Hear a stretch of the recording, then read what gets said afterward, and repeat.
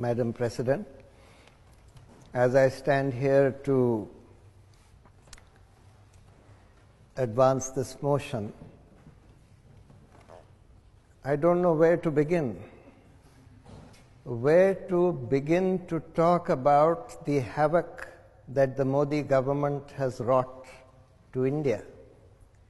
Should I start with the economy, which he has wrecked with his absolutely ridiculous, unthought out policies like demonetization?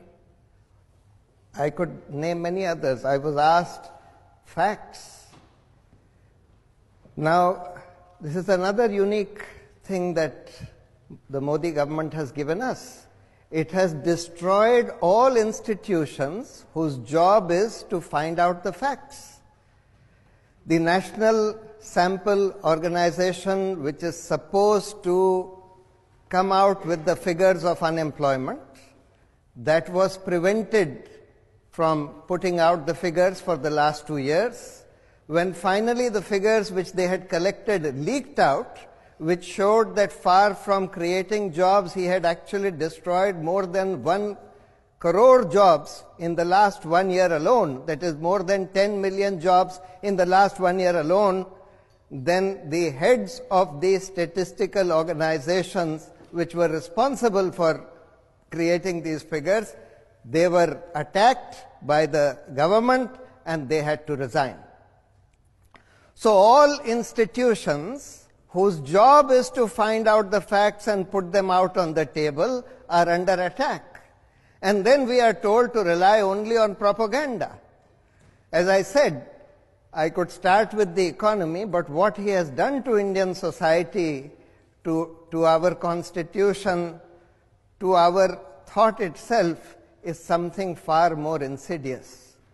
Today we are told that there is no such thing as fact.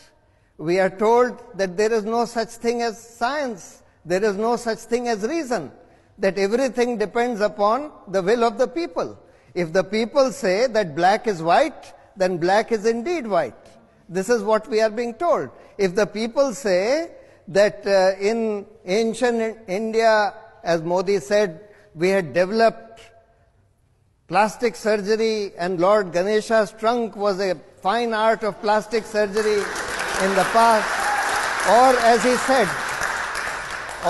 said, that Karna from Mahabharata, from this ancient epic Mahabharata, was born as a test tube baby, he was an example of in vitro fertilization, or as he said that clouds do not allow the radar to see the planes and therefore I asked the Air Force against their wishes to go and strike Balakot when the weather was unfavorable, etc. I mean, do we just disregard reason, critical thinking? Do we just disregard facts merely because we have been told to believe certain facts or certain fiction because of the propaganda that has been spread? That's the other damage that he has done. That he has reduced the media by controlling large sections of the media through inducements, through threats, etc., to just instruments of propaganda, instruments of spreading hate against Muslims, against minorities, etc. So, there is an attack on reason, there is an attack on science, there is an attack on civilized values themselves, civilized discourse itself. For example, if you say anything against Mr. Modi, you are likely to be lynched by mobs on the streets. If you are a Muslim, you are going to be lynched on by mobs on the streets with the police just looking on. If you say something even on the social media against Mr. Modi, you are going to be lynched on the social media by being given threats of rape, or if you are a woman, threats of rape, otherwise threats of being killed, etc. And this whole social media lynch mob, as I call it, is controlled by no other person than Mr. Modi himself. You only have to read a book called I Am a Troll, written by one of India's finest journalists, Swati Chaturvedi, to find out that this whole social media lynch mob, whose job is to spread fake news, false information, hate, and to abuse its opponents, is controlled by Mr. Modi himself, who on a daily basis gives instructions who is to be attacked today, who is to be trolled today, etc. And it's an attack on all institutions of governance, all institutions of democracy.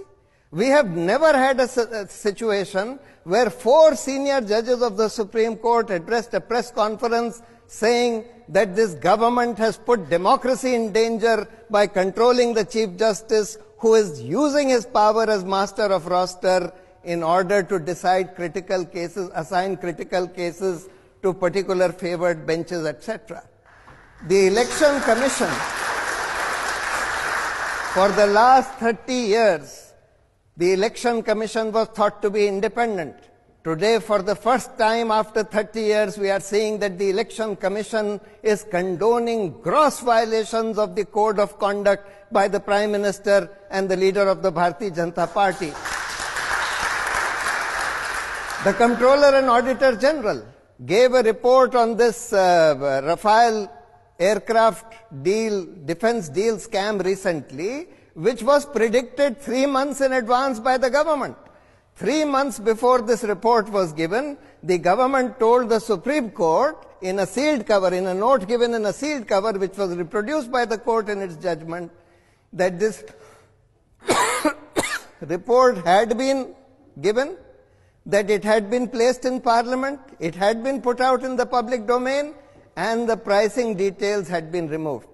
Later, when if everybody pointed out that there is no such report, then the government filed an application saying that no, we meant will be given, will be placed in Parliament, will be put out in public domain. But how did they know that the report would redact the pricing details?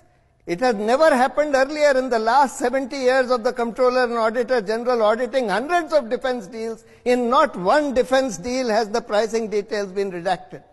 But the government knew in advance that the pricing details would be redacted by the Comptroller and Auditor General, showing that even the CAG has been made into a cage parrot. All anti-corruption institutions have been wrecked. The Lokpal was not appointed for the last 5 years.